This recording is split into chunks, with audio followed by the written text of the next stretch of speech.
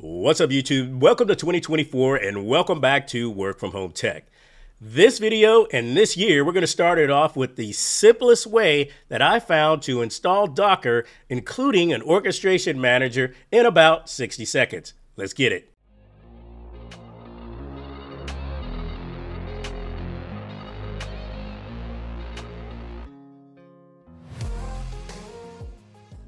Let's go ahead and go over here.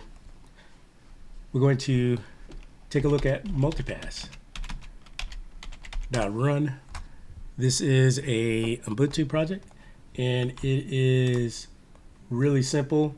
It is very well documented, and this will be something that you can get done super quick. So right here on the Work From Home Tech channel, we always optimize efficiency, getting stuff done quickly and efficiently. So let's stop wasting my time. Go ahead and save the preferences for that. We're going to do install now.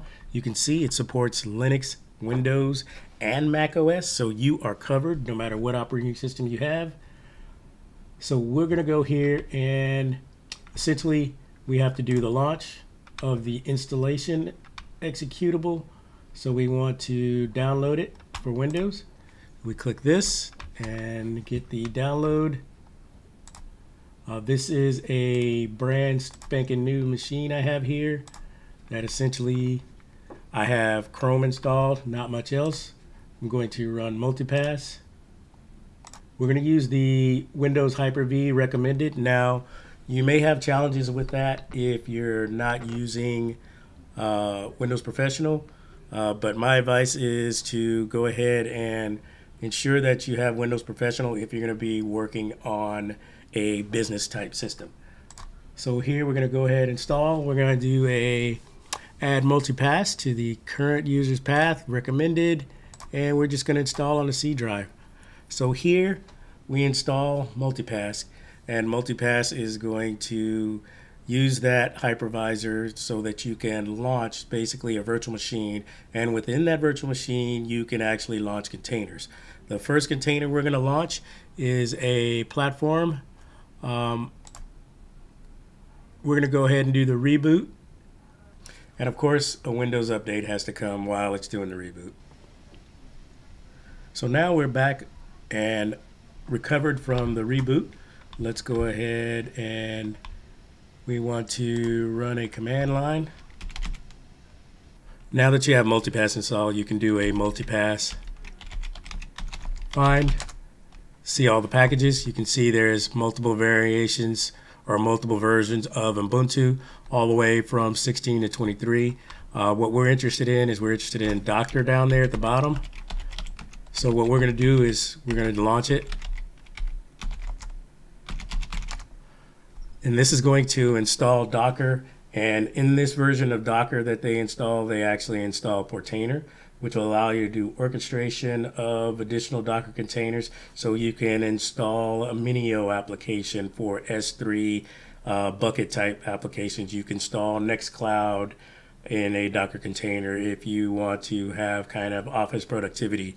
While this is installing, what we'll do is we'll go ahead and open up our Chrome browser, get that ready, go back to this command.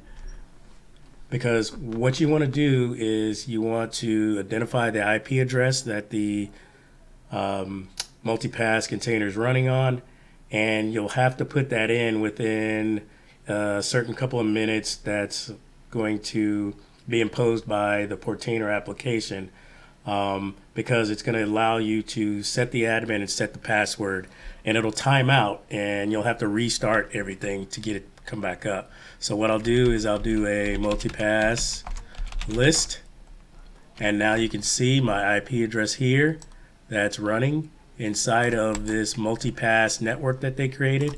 And I'll go over here to the browser, and port 9000 after the IP address is what's going to allow me to connect to Portainer.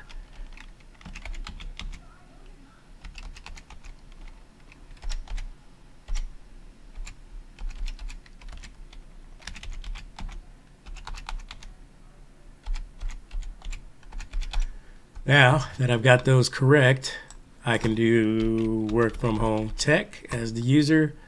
I don't want to allow a collection of anonymous statistics, and I'll create the user. Now you can see that I say never here, close that. Now we are up and running. This is the Portainer Community Edition that's going to provide you orchestration. You can come in here and install applications by going simply to the application template, taking a look at the templates that are available here in this particular repo. We've got Drupal, Content Management System, Minio, S3, Object Storage. We've got GitLab Community Edition, Elasticsearch, Redis DB, Datadog, Jenkins. We've got multiple applications that you can install containers for working in your environment for whatever your business needs are.